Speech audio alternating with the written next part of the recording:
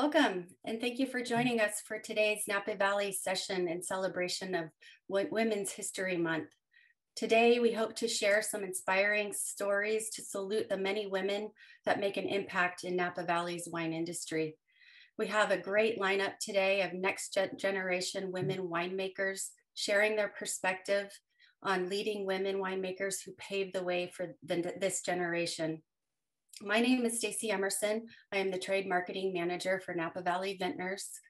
Napa Valley Vintners is a member organization of nearly 550 member wineries to enhance, promote, and protect the Napa Valley region along with the wonderful wines produced here.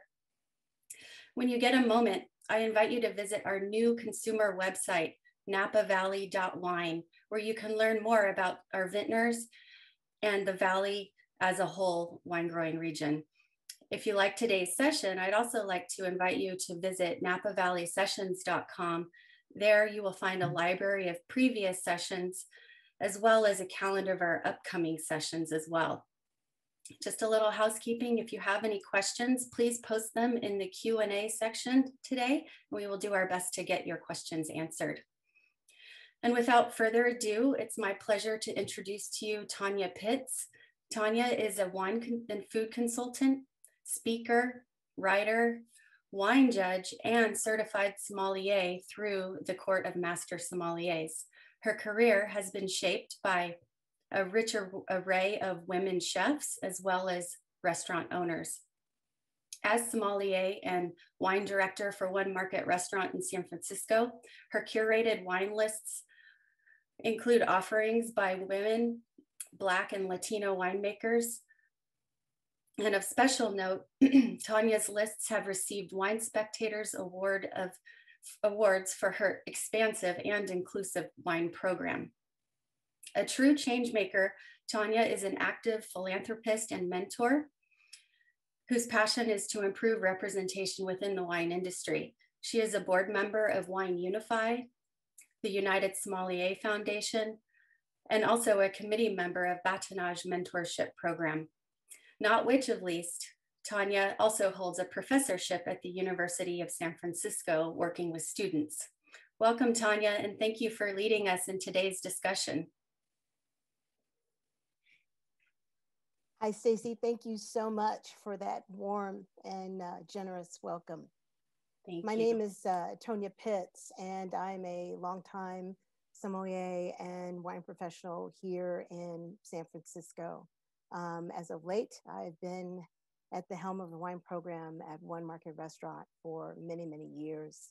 And mentorship has been something that's really important to me. It's something that I really don't think I'd be where I am today if I had not had mentors as well. What's really fantastic about tonight is that we will be having a conversation with other women in the industry, vintners, if you would, from Napa Valley that have had numerous mentors that have helped them along the way, and they are going to share their stories with us tonight. And these are some of the change makers and the next generation of winemakers, vintners, and wine professionals. So I'd like to introduce, firstly, Chelsea Barrett from Matera and Junot Family Vineyards this evening. Hi, Chelsea. Thank you for joining us tonight. Thank you so much. And also Evan Cameron, who is the winemaker for Crocker&Starr here in Napa Valley as well with us. Evan? Hey, everyone. Hey. And last but not least, Dalia Sehai from Sehai Vineyards as well. Hola.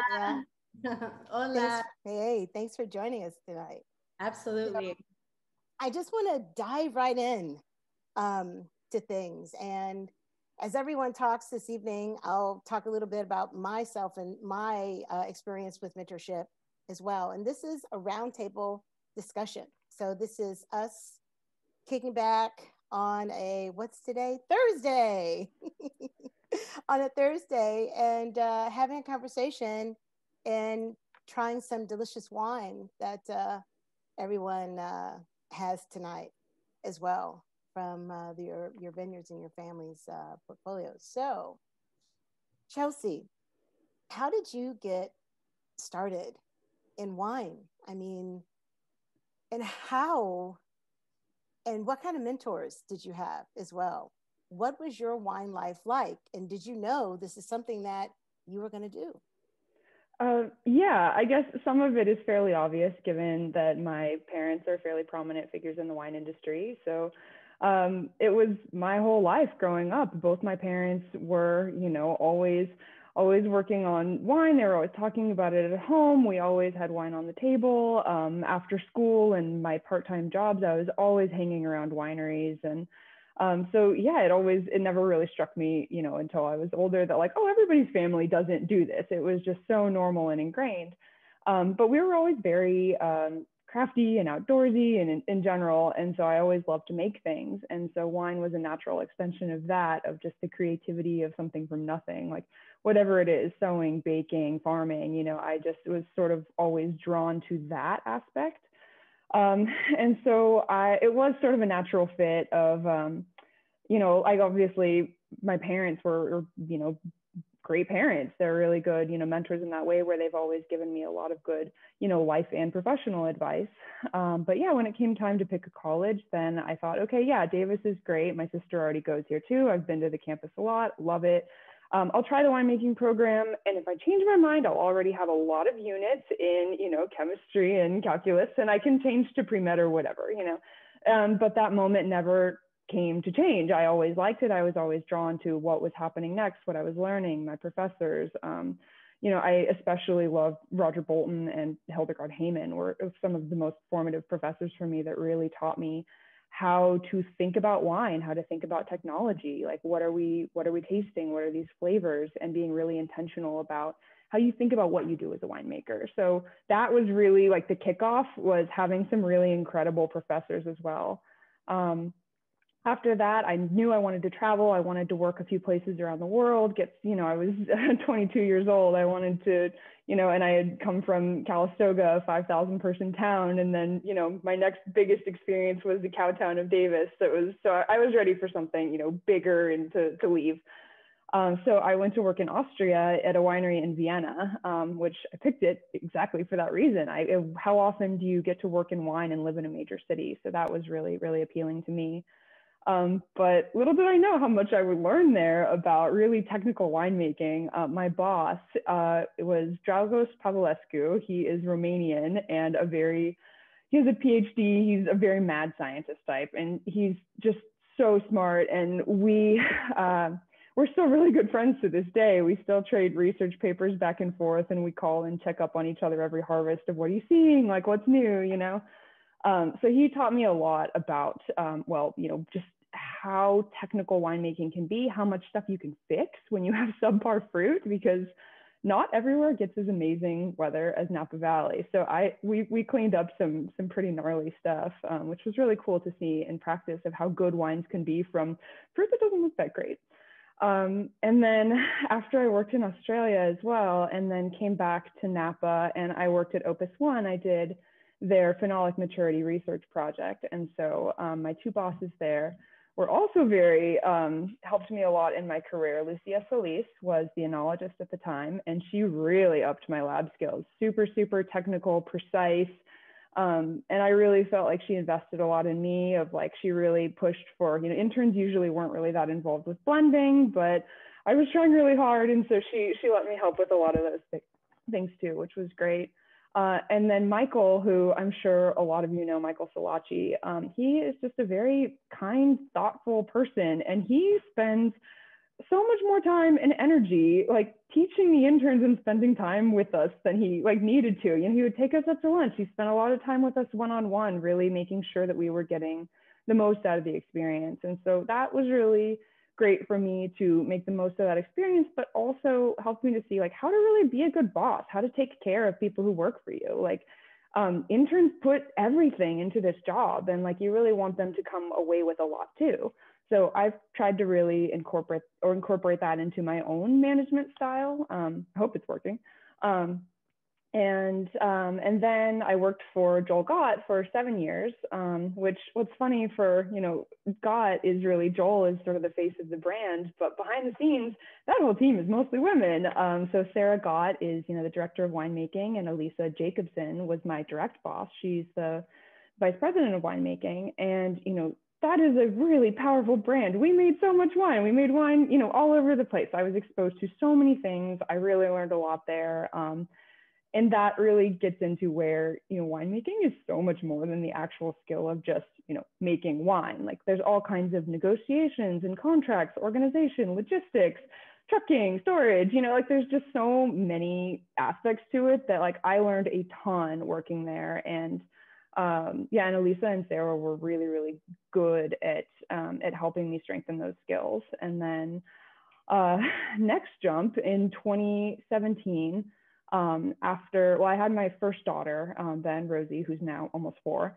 And so then I was kind of ready to look to do something a little bit different too. I started working on different projects with my mom, which was fun to think about, like for how well known my mom is. Like we only started really working directly together and working on blends and things in the last couple of years, which has been really cool, since she and I see so eye to eye on a lot of flavors and a lot of style directions. And so I love working with my mom. She's just like exactly as good as you might think. She's just so incredibly talented and really decisive. She just has so much experience that I still am learning things all the time from her, and we talk pretty much every day.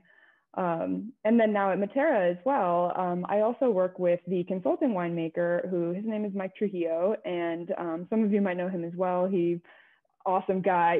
He is just like the best attitude and has so much experience in a lot of different fields. And a new category for me too that I'm still learning with Matera is how to be on the side of a custom crush facility where now I'm the one dealing with clients. And so now it's a whole new world of, interpersonal stuff too, that Mike has given me a lot of really, really good counsel on that as well. So I love working with all of these people. It's just been a lot of fun. So that's my nutshell of people who've really inspired me.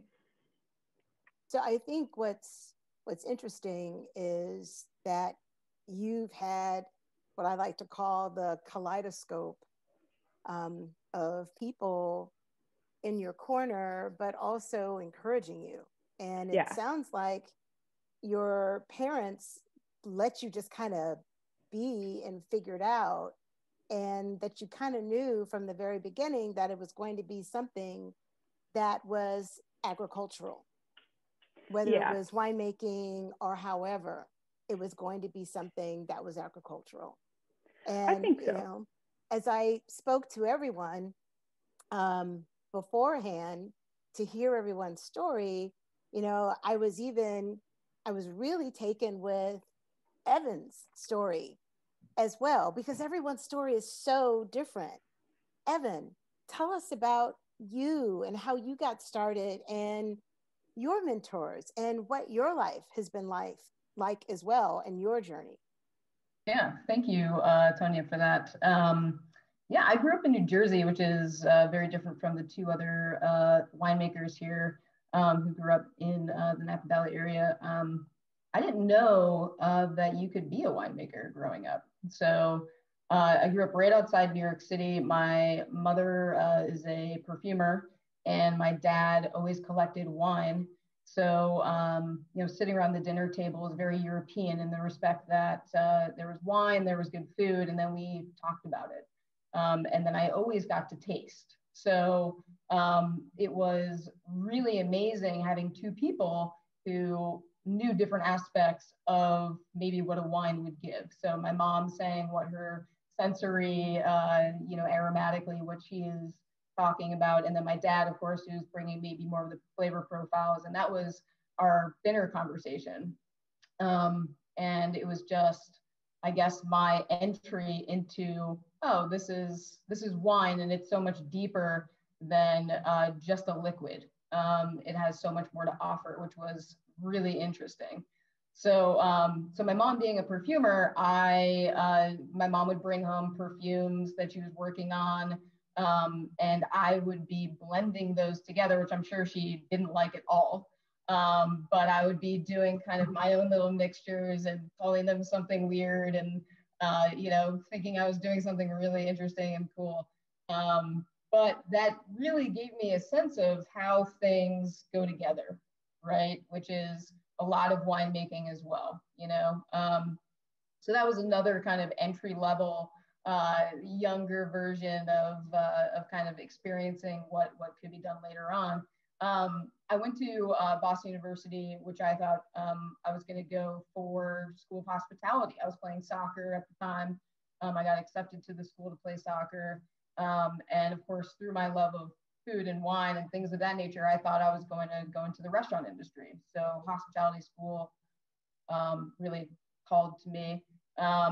And through that program, I was able to take wine courses, which was my first real introduction as to classic kind of winemaking and tutelage on blind tasting and things of that nature, and understanding more about how grapes are grown, different regions, all sorts of different things. And I was good at it. It was something that I could pick up really fast. So I was like, oh, okay, wine, we're still going on the restaurant path.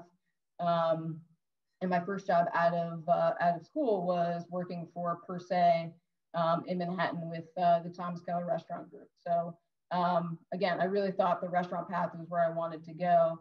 And then after kind of experiencing that, which was just an incredible kind of overall experience about business, precision, I mean, all of that really helped me move forward and realize that the restaurant industry was great, but it takes a very specific type of person, and that was not me. And I really wanted to experience maybe what winemaking was like. And at that point, I realized that that was actually a career path. So I had a friend who was going to the Culinary Institute here in St. Helena, who I went to school with. And we were talking back and forth, and she said, you know what, you should just do it. So I moved out Christmas Day, 2009, to Napa Valley, really on a whim, and a few bucks in my pocket, and tried to make it work. So throughout the contacts I had at restaurants and different sommeliers, I reached out to probably 50 different people. It was the dead of winter. I had no idea what I was doing. And I met a lot of really great people, one of which was Chris Vandendresch of White Rock Vineyards. And he was the first person that really gave me my start in this industry, kind of just on personality alone, which was really amazing of him to do. So no resume whatsoever in winemaking, but he thought that, that maybe I could help him out. And just like Chelsea, I really had male and female mentors throughout my kind of climbing the ladder here in Napa Valley. And I can't say enough about, you know, both sides, which was super incredible. So I started there, and then he said, you know what, you're not too annoying. You work really hard. Let me talk to my friends over at Sainsbury Winery that can maybe give you an internship next year. So I became the viticulture intern at Sainsbury. That was my first real paid job here in Napa Valley. And it just, I mean, my mind exploded. I think I'm getting chills just speaking about it right now, because I really fell in love with the process, fell in love with farming, fell in love kind of with all the different aspects. And I met such a great group of people there. Jerome Cherie, who was the winemaker at the time, is still one of my very good friends. Chris Kajani, again, female mentor. She's still such an incredible force in my life. Remy Cohen, who was the consulting viticulture, or consulting in viticulture. She was my direct boss, and she again was someone who I still look up to in every sort of way. She probably is laughing right now if she's listening, because she was probably like, oh, you know, I was just doing my thing. But she had such a great impact. All these people had such a great impact in my life, and who I call very close friends still to this day. And then I was able to work at CV Winery, that same harvest where I met Jeremy Weintraub. And he, again, it was just me and him in the cellar. Just an incredible experience of him kind of guiding me on estate winemaking and in growing estate grapes, which is something I do right now at Crocker&Starr. So, and then he led me to New Zealand, where I made wine there at a very small place in Central Otago. And then Remy, of course, came calling, and I started in viticulture at Cliff Lady Vineyards. And she really, again, super mentor. She was also climbing the ladder there as I was at the same time. And she saw something in me at Sainsbury and wanted to bring me on. And I grew there. I spent the next 4 years there as the enologist. And then from there was the assistant winemaker over in Carneros with 2 consulting winemakers, working more with Custom Crush and different brands. So again, super fascinating. Again, a different direction, but something that we all, need to learn, and are 2 really great people there as well. And then, of course, coming to Crocker&Starr, where Pam Starr is a force to be reckoned with in winemaking, and just a really amazing woman to learn from the winemaking perspective. I mean, that was the drive in taking on this position. And now, I have taken over for her as winemaker and continue on with that legacy. And the depth of knowledge that she has is just incredible. So I just feel really fortunate, again, that every single one of these people have influenced me in such an impactful way, and have made me who I am today as a manager. Chelsea, you kind of touched upon that, super huge. And certainly as a winemaker and a taster, and all of that culminates to where I am now. So I can't be more thankful.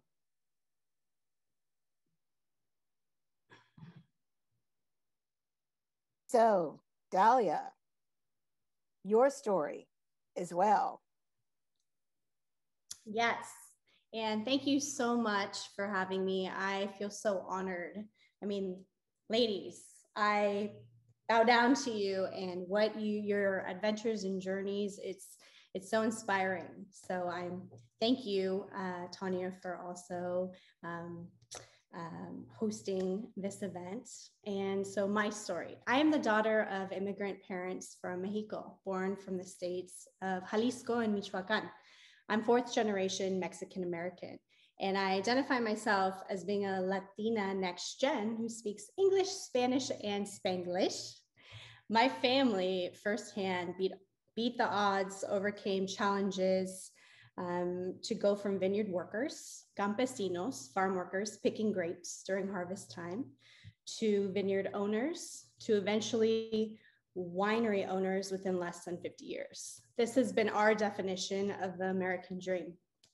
I am proud to be part of one of the pioneering Mexican-American families to launch a wine production company in Napa Valley.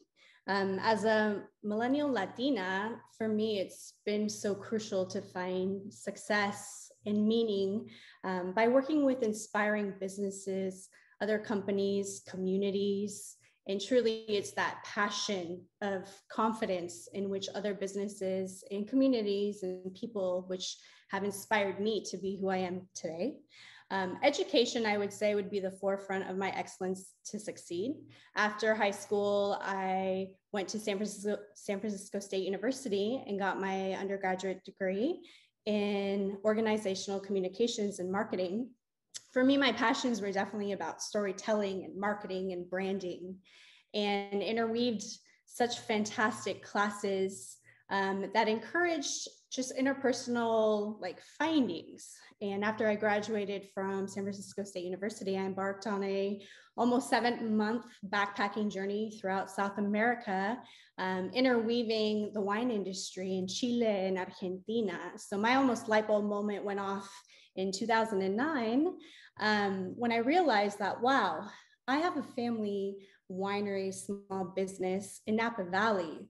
This is something that I want to be a part of. It's a no-brainer, surrounded by world-class food, wine, culture, and really bringing about our rich Mexican heritage and culture. So who has inspired me personally? For me in the wine industry, I knew at a very early age what my family was doing and embarking on was something super special. I remember being 5, 6, 7 years old, running through our Pinot Noir vineyards at our Napa Carneros estate, following the harvest crew and the tractors and picking up the fallen grape clusters and throwing them back into the bins. And at that age, I was like, wow, this is something really special that you don't really see, or hear very often. And for me, my inspiration truly came from my mom, my own mama, Amelia Moran Ceja. She was elected to be the first Mexican-American woman to be president of a wine production company in the US, elected by her partners in 1999. And that's when Ceja Vineyards was formed. Her passion for the wine industry and zest for cooking has made her an iconic leading woman in the wine industry. And I'm just so proud to call her my mom. Like so many other inspiring stories that you ladies have shared today, it was no cakewalk for her either. She immigrated from Mexico, from Jalisco, from a little tiny village called Las Flores in 1967. She was 12 years old. She didn't know a word of English. And similarly, my father, Pedro Ceja, he immigrated from Michoacan, and the two of them met in the Napa Valley, picking grapes in Oakville. And as they say, the rest is history. I can touch more about that later, but my mom has shared so many stories with me about her upbringing in Mexico and her journey to the US. And as a young woman, she shared a very personal story that she grew up in a little town where there was no running water, electricity. In order to, wash their clothes, they had to take the local burro or donkey to carry their clothes to the nearby river to wash them and take showers, like to bathe. And so she didn't grow up with wealth or material items, but she was surrounded by so much love by her maternal grandmother, Mama Chepa, and her Mama Kika, who also taught her the art of cooking, which is something that we are so passionate here about at Ceja Vineyards. Fast forward to the early 1980s, after my parents' love story transpired into a marriage, and collectively with my uncle Armando, our now winemaker, who graduated from UC Davis and got a degree in both viticulture and enology, the three of them, including my grandparents, my dad's parents, purchased our very first property at our Napa Carneros estate, 20 acres. And the dream of planting a vineyard and one day owning a winery slowly became a reality for our family. I was a young teen when Ceja Vineyards was founded in 1999. Out of the three partners and founders, my mom was the only one that quit her job and started Ceja Vineyards from scratch. At the time, I was a teenager. I didn't fully understand the sacrifice that she was enduring in order to start a business. I can recall countless times throughout middle school and high school where she would miss several soccer games and school activities. During this time is when I realized what an impact she was making on me and who I was supposed to be later down in life. And being, as we like to say, a hungry mujer chingona, or a badass woman, raising 3 kids and building a brand at the same time, it's really her hard work ethic, her passion, her drive that inspired me. And she's always instilled, those work ethic, sort of focused inspirations for me to do exactly just that. One pivotal moment that really stands out to me that she told me when she was first starting in the wine industry in 1999, around there, she was mentored by another winemaker in the industry through another Vintners association that we were a part of. And one big challenge she had to endure that still sort of, I just still can't believe it, is this mentor told her, he's like, two things. Authentic Mexican cuisine doesn't pair well with wine, and B, people of color don't have the discretionary income to buy wine. oh my God, like, wow, A, she is a woman of color, and B, like, wow. So she had to fight a lot of hurdles to get to where she is, but she fought that battle. It almost lit the fire under her to get to where she is today, and honestly, to be her most authentic self. And so for me, she's taught me so much confidence and to really have a voice in this community. And that's been so inspiring for me. And my passions in this industry is branding and marketing and storytelling. And so how can we be our most authentic self, you know, within Ceja Vineyards, with our personal branding? And that's something as a legacy that I'm wanting to share and move forward with the next generation, which is something so special for me as a new mama. Last year, our daughter, Luna Isabella, was born during the pandemic. So talk about one of the most challenging years in my personal life. And to think that now my own daughter is immersed in such a beautiful time where we can really make change as women and have a voice is something so special for me. And, you know, I talk a lot about passion, and passion is one of my favorite things about my mom, who's mentored me. And, you know, she's only 5 feet tall, but when she walks in the room, her energy just explodes and just fills the room with such positive energy in such an inspiring way. But now I'm excited to share that our family is officially on the brink of breaking ground to build our Ceja Vineyards, Napa Carneros Estate, mission-inspired hospitality center and winery. And this is truly just the beginning. And talking about legacy is like, what do we want to leave behind is, you know, for us truly intertwining our rich Mexican culture, our passions of food and wine pairing, and making balanced wines for that matter. And I must say the future looks very bright. And I applaud all of you for sharing your story. And I feel so inspired daily now by everyone and by the things you've said. So thank you so much. And I look forward to sharing a glass with all of you, hopefully in the near future. You know, we're all women and we all come from different walks of life and different backgrounds. But at the end of the day, we're all here to help one another and to get things done. And listening to everyone's story, yeah, we all had the kaleidoscope of people. We had men and we had women to help us along the way.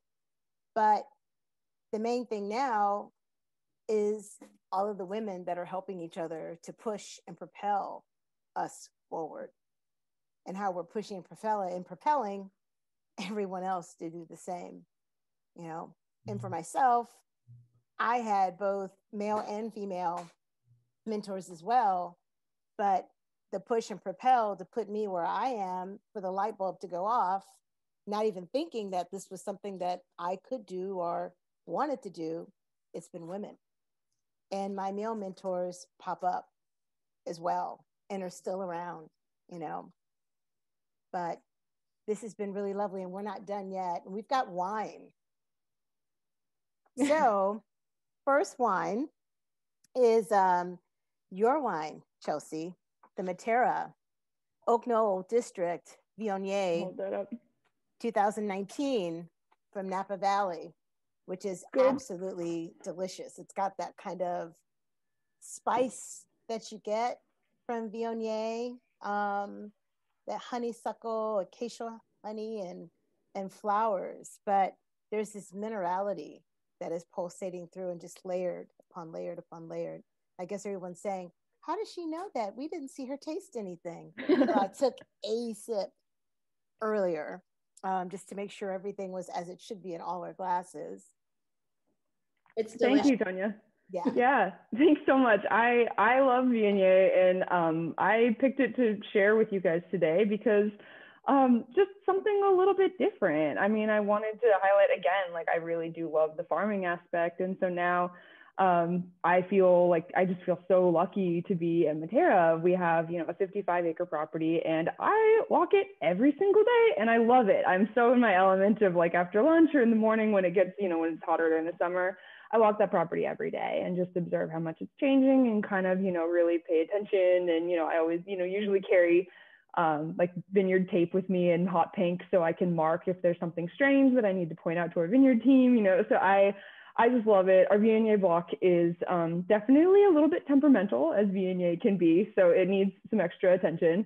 But I love it as a varietal because you don't see it very much. I mean, I just saw in the crush report too, there's not a lot of Viognier in Napa, and I think it's really tasty.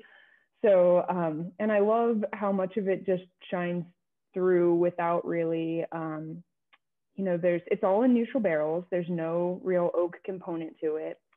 But I do, you know, stir the lees, so I kind of build some of that creaminess, but I tend to like my whites on the very acidic side. So I really want that tension between that creaminess and that acid. And I just love the nose of Viognier. Exactly, Tonya, you're spot on with the honeysuckle, and like I always get a little bit of cantaloupe, and so yeah, I'm a Viognier fan, and I hope it's something that kind of gathers in popularity with time, but I know most people don't even know to really look for it.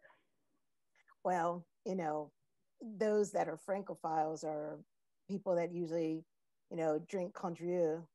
Hey, there you go. One of my favorites. It's, you know, Viognier. But this is really, really tasty.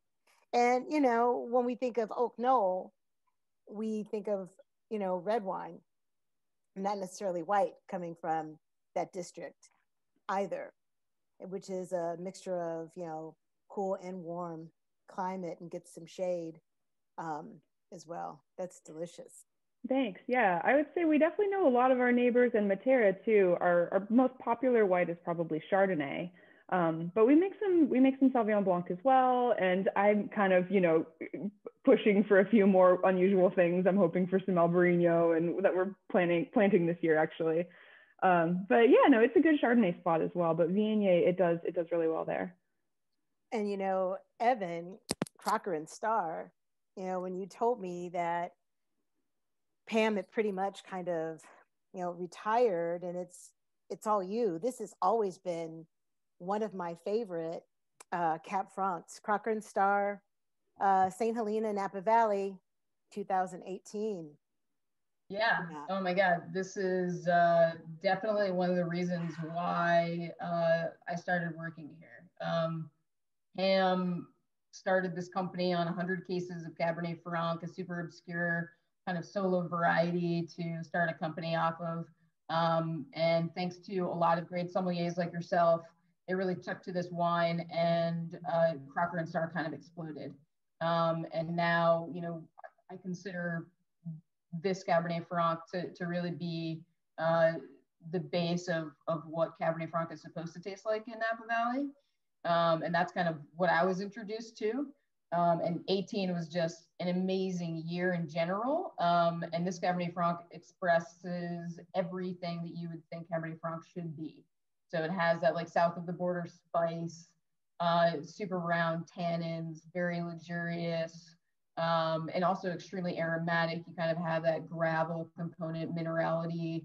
You know, Chelsea talked about tension. That is our estate completely. So we're all estate. This comes from about 3 different blocks on the property, fermented alone, and then they come together in a blend after that's decided. About 22 months in barrel. It sees about 60 to 70% new oak, kind of dependent on the year. And yeah, this is just, I mean, the quintessential Cabernet Franc for me. It's just really beautiful perfume, and yeah, really elegant. And, you know, as we sit here and talk about all of this, your mom, Evan, being a perfumer and you playing around with perfume and making blends, and here you are, you know, making and blending. I know. Wine. I know. Yeah. It's all kind of like came together and made a lot of sense as to why I am where I am. But as we know, blending is an extremely important part of kind of the finalized wines, and really kind of make it what it is in a lot of ways. And understanding the balance of that certainly came from that experience, along with all the other experiences I've had. You know, Chelsea, you talked about sitting at the table with Michael Solacci, and being, the intern that was allowed to blend, I also had those experiences where I was blending with a lot of people that I didn't realize I was going to have the opportunity to. And I think it comes from passion and drive and expressing interest and things of that nature. So, I mean, aromatics are so important to me. And I think any wine kind of has to explode out of the glass in order for anyone to be interested. And then all of the other flavors have to match that. So really making sure that your blends are doing that is paramount. Well done, Evan. This is delicious. I mean, this is about like as good as it gets for Cab Franc. It's so true to the varietal, but just elevated. I mean, it's really, really seamless and delicious. Thank you. I appreciate that. And by the way, I didn't want to overstep, but the Viognier is super beautiful. It has, again, that honeysuckle, great minerality. I love the tension. I'm also that type of person who just like loves a really amazing acid balance in the wines. I think that really makes or breaks a wine. And you just did that so beautifully. Thank you so much. Yeah, just really, really incredible. So I hope to buy some for sure. Yay, good, thank you. Yeah, absolutely. I was like, yeah. And I must say that later on, we're going to be enjoying some carne con chile, and this. There you go. Going to be delicious. No, I think so too. Yeah. Hats off to both of you, the Viognier, which personally, Chelsea, I love. So thank you for sharing such delicious wines, you guys.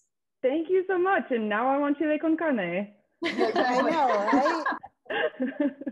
And all the black olive and crushed herbs and, black fruits that are there. Yeah. In the Cab Franc, it's delicious. And of course, crushed gravel, mineral, but it's mouth-watering. I just want another sip, and I want something to eat. Exactly. Right now. And Dahlia, Ceja, Cabernet Sauvignon, which it's 2015 that we have in our glass. Super, super excited about this. 15 was a really fantastic vintage as well. And thank you for sharing this with us tonight. We got a little bit of age over here. Yes, absolutely. Salud. It was, since Valentine's Day was right around the corner a few weeks back, we did a really fun chocolate and wine pairing, and we paired our 2015 Napa Valley, 100% Napa Valley Cab with a variety of delicious chocolates. And this one, to me, as far as food and wine pairing goes, mole. If you ever have an opportunity to have an authentic Mexican mole poblano paired with Cab, it's to die for. I mean, our Cab, it's luscious. You get a lot of this blackberry, dark chocolate. It's very velvety. Tannins are present, but it's not over the top. It was aged for a little over 36 months in mostly neutral French oak. This vineyard comes from a 10.5-acre parcel just south of the Sag Sleep District. And as I say in the Valley, Cab is king. It's no different for us. It's just so well balanced and approachable.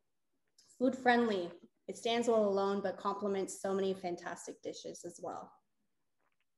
The first thing people would think is, oh, it's Cab. Okay, I want to have it, steak, hamburger. But because it's so supple and there's so many layers there as well, I would put this with pork or even a meaty fish, some ahi tuna. There we go. Some swordfish. Yes. And that is something that we are always looking to do, is look outside of the box as far as food and wine pairings. As I mentioned a few minutes ago, mole.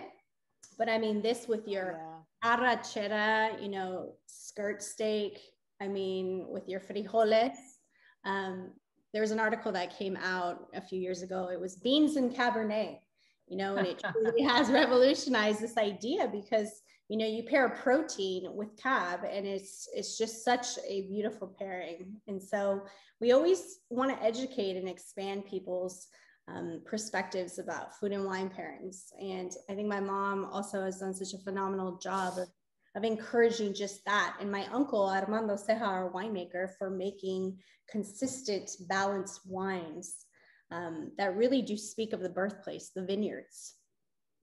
And so it's a pleasure to share our 2015 Ceja Vineyards Napa Valley Cab.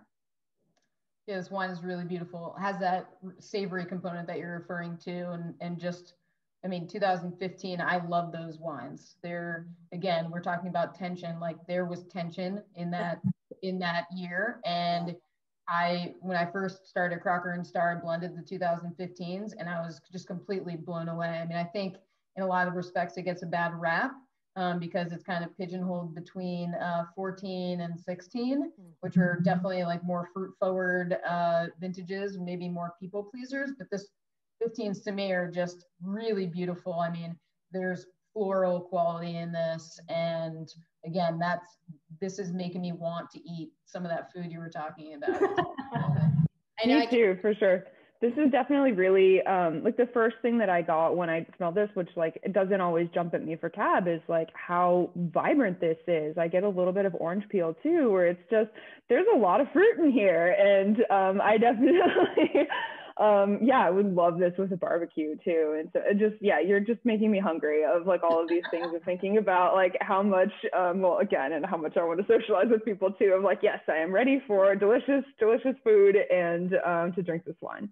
Yeah, exactly. Well, I cannot wait to have you guys over to Ceja Vineyards, Casa Ceja, for a scrumptious meal and wine pairing. Would love that. Sounds good. So, ladies, we've got some questions, and we've all had conversations together as well. First one is for Chelsea. And Chelsea, you and I had this conversation about your family and your background and your upbringing, and your mom being this, and your family in general being really famous winemakers and within the community. Our first question from an anonymous attendee, Chelsea, how do you feel like your family and clear place of privilege helped boost your career? Networking. It's all about networking, obviously. And so I've met, lots of other winemakers over the year. Like that's, my parents' friends from college are all winemakers too, of, people I've known my whole life. And so, I mean, that is how, like, I've been very active in my technical association, Napa Valley Wine Technical Group. And so when I was on, home between internships, I was home from Austria, about to go work in Australia, and I came as a guest of my mom's to the technical group. I met Michael Salachi there. And then we started talking, and that's how I ended up with an internship there. So like really for anybody, like I think it doesn't even matter who your parents are, like network. It's absolutely all about networking of like, you just never know who you're going to meet that's going to connect you to somebody else that will have, a really good opportunity for you. And so this question is for everybody. I'd love to know how all the panelists try to take the things they've learned from their mentors and carry them on to impact their current and future mentees. Anybody want to take that one? Yeah, I'll take it. I, again, have had such great mentors, male and female, like I spoke about before, and I'm always thinking about how I was treated and what I could do either better or the same. So how I thrived because of them, and how they brought me to the table and gave me a chance. And I certainly want my interns or the people that I work with to be better on the next stage of their life. And I want to elevate their experience, their profession in any way possible. So I am where I am because of all these people. And I hope one day, I'll be mentioned in this because of those aspects as well. So I really take that to heart and try my hardest to make an impact on these other people who are learning as well. I think we lead by example. And I think having this conversation that we're having tonight is a testament to that. We're not just talking it, we're walking it and doing it. And I think more or less all of us pretty much have an open door policy of trying to help people if someone has a question about what to do next, if they're in the industry or if they're wanting to segue from what they're doing already in the industry. You know, the best way to do that is to maybe work a harvest to figure out if it's really what you want to do. You know, working a harvest lets you know whether or not winemaking is for you. And I'm going to segue into this question for Evan. Hi, Evan. I love your story, and I have a similar upbringing. And I am in restaurants as a pastry chef. You said that restaurant industry folks are very specific types of people, and I agree. But I'm wondering if you could elaborate on that. I'm thinking of switching careers to be a winemaker. What aspect of your personality / skill set made winemaking perfect for you? And that person is Rachel Mannard. Yeah, thanks, Rachel. I think that is a really interesting question. I think what I mean by a specific type of person in the restaurant industry is that you work really hard and you can balance your family life extremely well and your personal life because you are working extremely long hours and during the times when most, I guess, social times occur. But the similarities are actually, you know, there are a lot of them because as winemakers, we work kind of around the clock as well, especially during harvest time, but also not during harvest time. In any typical year, we would be traveling or really having a lot to do with marketing and things of that nature, customer facing.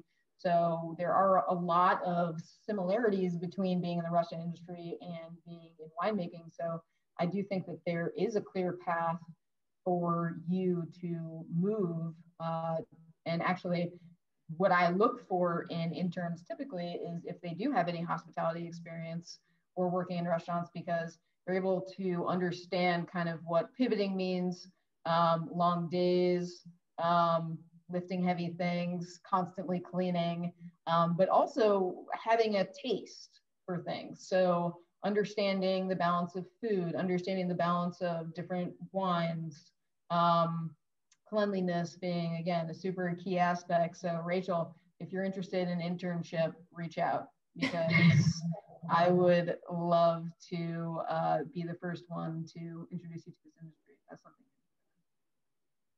So another question from Jessica Reed. A lot has been written about how millennials are not interested in wine. Similarly, why women are often portrayed as wine consumers, it's not often as connoisseurs or acknowledged as having any expertise. Have you experienced these misconceptions and how do you best overcome these misperceptions? That's a tough one because I certainly can't speak for all millennials. I mean, if there's anything that we know about millennials is that we are the most diverse generation that's ever existed. And there are a lot of us as well. So yes, even if, you know, a large percentage of millennials don't care about wine and are, you know, into, you know, sort of these malt beverages that are popular, White Claw and things like that, there still are a huge number of individuals that really are passionate about wine and care a lot. And I'm missing the next part of the question. Hey, I have to read. How have you experienced these misconceptions? How do you overcome them? Well, I mean, overcoming them, I guess, is not really my job. Like, my job is just to keep doing a good job, make good wine, and then, you know, try to share it with people. And no matter how old you are, no matter if you're a millennial or what, like, we're going to find people that care, that are interested in having good wine. We just got to keep pushing. We got to keep trucking. We got to keep doing what we do, you know, to break those misconceptions, because there are those out of there, but some of those people are always just going to be naysayers anyway, right? You know, and hey, White Claw and those malt beverages is the gateway to get people into beer, into cocktails, you know, into wine, you know. And I'll say, I don't think that the old way of thinking that millennials don't care anything about wine and they don't think anything about wine, I think that is very quickly, you know, coming to a close, or that loop is closing, because there's so many ways for us to get information. The internet is a super fantastic thing. Social platforms is a super fantastic thing. And it's connecting so many different people from all different walks of life. There's a question here for me, Tonya. What was your experience like being a sommelier as a Black woman? And what advice do you have for women of color following in your footsteps? And that's from Andrea Early. Andrea, I always tell people that are looking to change and looking to get into the wine industry, whether it is as a sommelier or as a winemaker, the first thing is, if there's someone that you admire, reach out to them. There's something that used to happen a long time ago, and it was called information interviews. And that's how you figure out if it's something that you really want to do, A. Second, if it is something that you really want to do, you can then tap that person and ask them for advice, and the possibility of that person becoming your mentor is more highly likely than not, you know. But the wonderful thing about now is that there's all these tools for all of us. There are all these organizations that are helping to push and propel everything forward. Wine Unify, the Roots Fund, Napa Valley Vintners Association. If you want to take classes and learn something new, San Francisco Wine School, Napa Valley Wine Academy. There's all these different places to go to get more information and to get your feet wet. Black wine professionals. There's a lot of places to go and at your fingertips to find information. The really fun thing is to be able to check out some of these platforms of people that are in the industry that are holding, you know, video sessions with winemakers all over the world, talking about their craft and what they do, and just really exposing people to what wine is all about. And I think that is also propelling things further for all of us, millennials, people that are just from all walks of life. It's really an exciting time, you know, right now. It really is. Kathleen Van Winkle, if you could tell your younger self, fresh into the wine industry, your career, what would you say? What advice would you give yourself now that you've kind of been here and you're in it? The hindsight thing, what would you say? Well,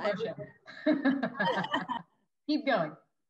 Well, taste everything. No, travel. But honestly, don't be afraid to ask for help. Sometimes from your mentors. I remember being in my early 20s, fresh out of college, and I forgot to add that I did receive my executive MBA from Sonoma State University after I came back from South America. But sometimes you just need to seek out your peers, your colleagues, specific questions in any regards. Don't be afraid to ask for help if you have any questions, and explore. Like, now is the time to explore your palate, explore your mind, your education. And that's why, for me personally, I sought out seeking a higher education to get my executive MBA at Sonoma State University. But, you know, in the wine industry, you are always learning. It's an ever evolving industry, which I find so fascinating. And be confident, you know, in yourself and be your most authentic self. That's what I would say. Authenticity goes a long way. You know, people know when you're not being that, you know, they really do. It comes through. And people respect you for being much more authentic than not. You know, I think all of us are our authentic selves, you know, within what we do. I don't think if we weren't that, I don't think we'd all be here sitting at this table computer screen having this conversation, right? Mm-hmm. So Jenna Olson, I'm with Vivian. This is an inspiring night being with you all. Thank you, Jenna. Thank you, and loving the tasting. Might any of you address a neater or major rough patch that one of your mentors coached you through, or a time when you called their gifts to mind to get you through? So what piece of advice did your mentors give you that really helped you get through a rough patch that you stumbled upon or hit within your journey? Because I know everything hasn't been roses. Hasn't been for me either. You know, for the most part, right? Who wants to take this one on? That's tough. I mean, it's really hard to say. Like, I would say, like, my first harvest, like when I worked in Austria, I was super, super lonely. It was really hard. I was, you know, living by myself, and like the cellar there was from the 1600s, and, you know, Vienna is farther north. It gets dark early. And so basically I was like a mole person of, like, I would go to work when it was dark out, and then I would work underground all day, and then I would come home in the dark. And it, like, I was like, you know, kind of, it takes a toll, like when you live in darkness on how your ability to be happy. And so it was really, I was struggling, you know, and it was something where I would call home, and my mom was just like, okay, there's no shame in, like, if you want to come home, if, you know, if it's like, if you're too sad. And then I was very pigheaded about the experience as well, of like, oh my God, I'm not quitting on my first harvest. Of, like, you know, like, it was something that I really had to muscle through. But like, my mom was really, really supportive emotionally for what a hard time I was having, of like, that it was tough, you know, but it was something where I was just like, I was my own sort of, like, you know, my fear of failure really, like, made me push through it. Yeah. And my mom really helped me. I think fear of failure is why we push through everything, right? And it doesn't even have to be this huge, big thing, this big hurdle either. Evan, has there been anything that you've worked through within winemaking and on your journey that you thought, I'm just not quite sure, you know, how to get through this, and what's the best route to take to do this? Yeah, I mean, I think we all have that moment, maybe within any career path, of, am I on the right path? Because there's adversity and I don't know how to deal with it. And again, I've had those moments, of course, because they're tough, and you're trying to survive, but also trying to be successful and be your best self. And sometimes you're just not your best self with different scenarios. So again, I think tapping into your mentors is huge. I mean, I remember doing that when I've hit some rough patches here, and I've called up people and I've said, hey, have you been through this as well? And what did you do? And I think that was really helpful, just to get some perspective, especially women in that regard of, hey, what do I do in this scenario? How did you handle that? I mean, I think it's super important. And, you know, tapping into resources like moms, for instance, which, you know, all of us have really felt have been mentors to us. I mean, I think that's huge too. I mean, we all come from working moms, which maybe at some point in time was rare. But I mean, my mom worked full time, and having that conversation with her, maybe at those times, how did you push through? How did you become who you are? And in a time maybe that wasn't perfect for women climbing the ladder. And it's super fascinating to hear, and it's really helpful. So I think, you know, that's really pushed me through for sure. And as we are on this subject, Dalia, how amazing, 4th generation Mexicana. What are your thoughts about your daughter going into the wine industry, and what advice would you give her? And you and I have already talked about this, so I already know. Oh my goodness. Well, tonight there's 3 generation of Ceja Latina women, or Ceja Swedelson for Luna Isabela. My daughter will be 9 months. Oh my goodness, within the next week and a half. But my goodness, this is something so special for me. We're talking about family business, family legacy. What does that mean? I truly just hope to, and what we're doing now is bringing her into a world of equality, of just peace, of enlightenment, of what it means to work hard. You know, nothing is handed down. Nothing was handed down to me. My husband and I want to share those values with her. And I really hope that she inherits my mama's zest for cooking. And it's just so special that she's amongst, you know, such a united, loving family front, which, let's just be honest, family business isn't always that. It's very challenging, but also very rewarding. We've had to overcome many hurdles over the past few years. And now that we're on the brink of something so special and something so dynamic, collectively together, all of the key team members within the Ceja Vineyards family team is united, and our visions are aligned in that regard. And so to bring Luna into that space is something really sacred. And this isn't something that I'm going to push on her like my parents did for me. I will absolutely, and my husband will encourage her to follow her own passions, travel, get an internship. And for me, those experiences is also part of who I am and how I became the person I am today. So I know that's something very valuable for her in her future to experience. And if she wants to come back and, you know, work within the family business in time, and we will absolutely have that conversation.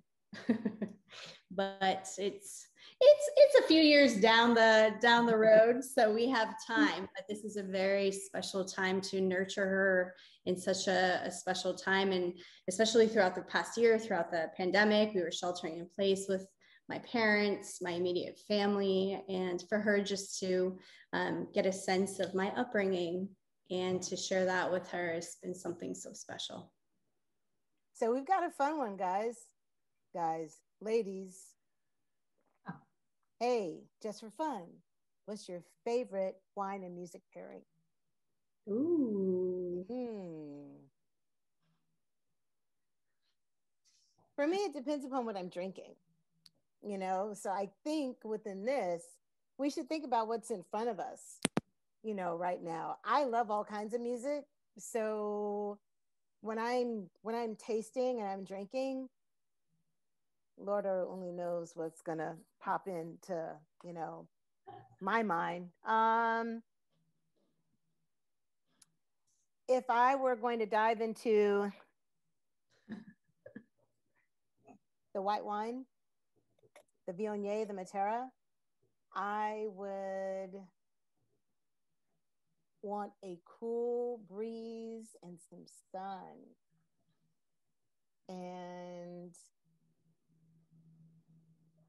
the girl from Infadina would be playing in my head with that one, you know. I was just listening to Brazilian radio earlier. Yeah. Actually, I get you. That is awesome. Oh yeah. I guess I'd have to think of it really much more as like it's hard to just think in general. I would have to go like, okay, what music would you pair with this wine? I have to think about it in a more specific way. But now that you say it that way, like, okay, if we go back to the Viognier, I definitely would think of it as just like me, Lady Gaga, and cooking in my kitchen. See, there you go. Different strokes for different folks. Evan, where would you be? Where does this wine take you? You know, that's a really great question. I feel like this wine's meant to be shared. So, I mean, COVID times, right? Like, where else can we be? And I think this wine deserves food. So I think this has to be kind of like an outdoor, you know, cooking experience with your friends, just kind of, and maybe music to match that would be like kind of vibey music with definitely some strong guitar and some good vocals. I mean, I feel like this wine is kind of versatile, and you could kind of go either way with this. But yeah, to me, this is like, you know, head bumping.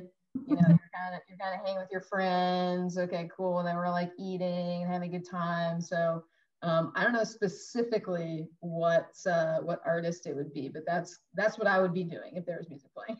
This is party wine. I don't know girl. if it's your cup of tea, Evan, but for the Cab Franc, I would go Arcade Fire. Hey, see, that's what I'm talking about. See, that's like, man, you're zoning. That's a really awesome comment. I love that. Well, so all of this chatter music, this actually, our Cabernet Sauvignon brings me back to Argentina when I was backpacking in 2009, and Kings of Leon, a nice asado, oh my, some empanadas, Arceja Cabernet Sauvignon, you know, eating al fresco. Come on, you can't it doesn't get any better than that. So that's amazing. But you know what though? Actually, both the Ceja and the Crocker&Starr can do that. Yes, they can. We should Kings of Leon for sure. Yeah, something sultry. Yeah, something with like a really soul forward voice. Absolutely. And also salsa, because I mean, let's face it, everything pairs beautifully with some salsa music. Of course. Absolutely. There was one more. We've had a lot of questions, ladies. Yeah, I love it. There was one.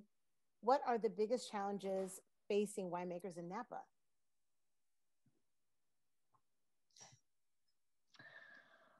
Well, Joshua Redbart, I think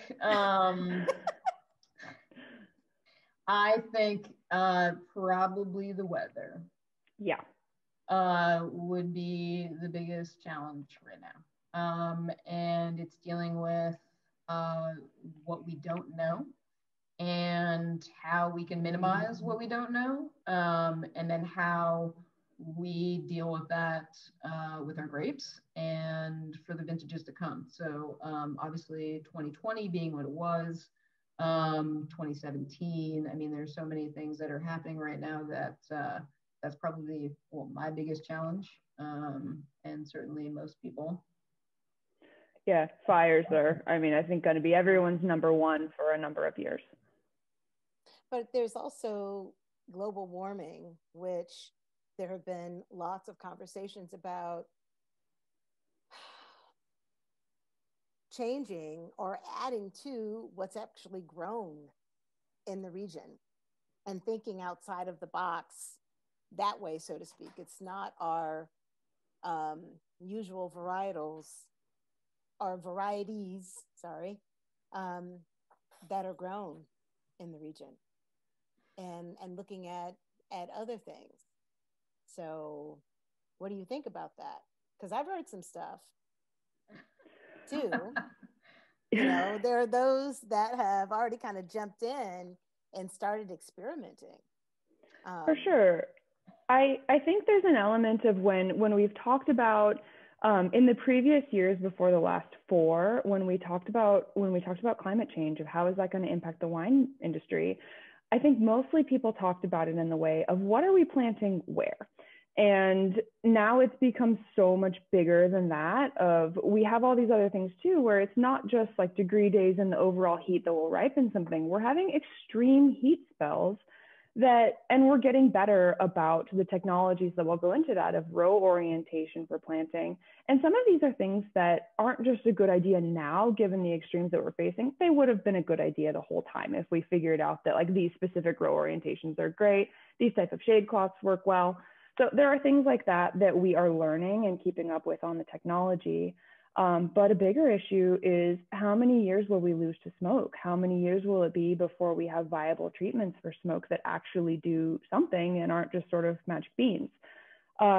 So I would say with some new vineyards that I'm planting, like I am heavily taking that into consideration with planting early season varietals to give myself the best shot in years where we have fire, that I'll get things off the vine before there's smoke contact. I'm planting red varietals that also make a lovely rosé. So just trying to diversify a little bit and not hedge everything on late season cab and varietals like Petit Verdot and things like that we know are very sensitive to smoke taint. So there's a lot of different technical ways that we can go about it. But yeah, there's no one answer for sure. We're going to be talking and working and developing solutions for many, many years. So we've got a couple of more questions, and Vivian Gay, you're absolutely right. Because I'm kind of connected to all these different organizations, sometimes when I say Roots Fund, I'm thinking Hue Society as well, because it's actually tentacles of Hue Society. But yes, Hue Society is another resource for people to look into and to reach out to if they are interested in getting into the wine industry. And when we say getting into the wine industry, it could mean so many different things. It's not just as a winemaker, it's as a sommelier, it's as a wine educator. It's, the back of the house, which is what I like to call it, which is the business of wine, the nuts and bolts, sales, and the back end of things, right? There's also being in what I call the field and being in the vineyards as well, as a viniculturist is and not as a winemaker. But then there's some really great things that we have. We have a lot of comments from people that are just super excited about our panel tonight. And I think you all can see those as well. And there's a comment from someone who says they're almost 35 and wants to get into winemaking. How do we recommend that they get started? But their goal is to open a bar. So, wine bar. If you want to open a wine bar, you don't necessarily have to be a winemaker. But the first place to start is what I said, informational interviews. Thank you, Tanya. This is Stacy. We have reached about an hour and a half now, so I just wanted to see if we could wrap it up with a nice cheers on a high note. No worries, because that was kind of the last thing. And thank you, everyone, for joining us tonight. And as you see, we could all go on talking forever about everything. And so choose your favorite glass for right now at this very moment. Ladies, where you are. Cheers, everyone. Cheers, everyone. Cheers. Thank you so much for joining us.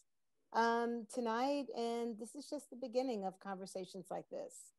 And the only way to continue and move forward is to do what we're doing, which is to support one another. And absolutely, this is what you see. What you see on the screen is what's in the wine industry for women. So cheers, everybody. Cheers. Right. Cheers, everybody. Thank you very much. Thank you so much.